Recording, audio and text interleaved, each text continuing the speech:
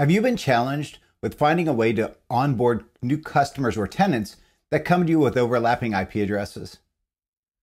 Are you tired of having to change network addresses after disaster recovery or migration event?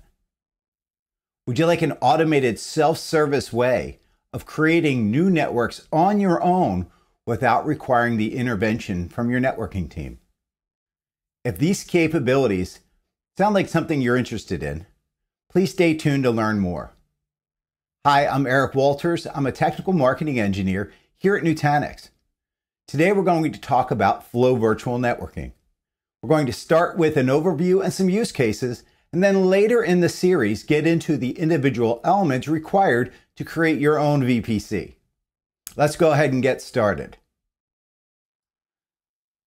Let's take a quick look at the different parts of Flow. Flow Network Security is the original Flow. It provides microsegmentation between VMs in a VLAN and IP network space on the AHV hypervisor. Security Central is the Nutanix SaaS offering that provides auditing, compliance, and threat detection across your on-prem and cloud accounts. Security Central even offers security planning for your on-prem Flow network security-enabled clusters. This level of security planning uses machine learning to analyze ingested network data sent from your clusters. Flow Virtual Networking is the most recent addition to the Flow family. Flow Virtual Networking uses overlay networks to provide an enhanced set of network features for the AHV hypervisor. Some of the common questions we get around Flow Virtual Networking are, what's an overlay network? What features does Flow Virtual Networking offer? Why would you want to use Flow Virtual Networking? The basic unit of Flow Virtual Networking is the VPC, or Virtual Private Cloud. This VPC is an isolated network namespace containing user-defined subnets in any address range and a virtual router bringing these all together.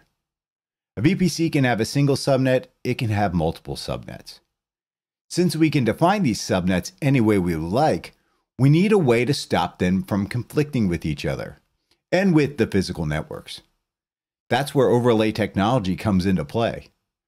Flow Virtual Networking uses Geneva encapsulation to separate VPCs from each other and from the physical networks. In addition to subnets and routes, you can also define networking policies and even reroute traffic based on source and destination.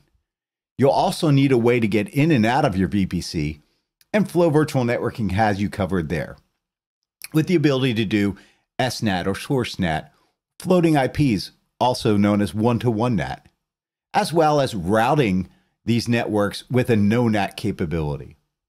We'll cover each of these features in more detail later in this series. Okay, now that we have our VPCs, what can I do with them? So you could build a self-service developer cloud where each development environment is an isolated sandbox from every other environment, spun up on demand with their very own network ranges or even overlapping IP address ranges. You could host different tenant applications that have overlapping IPs and use floating IPs to make them accessible with a unique address. You could even preserve VM IP addresses in a disaster recovery scenario, saving you from having to re-IP your VMs on a failover. These are just a few of the use cases that Flow Virtual Networking enables.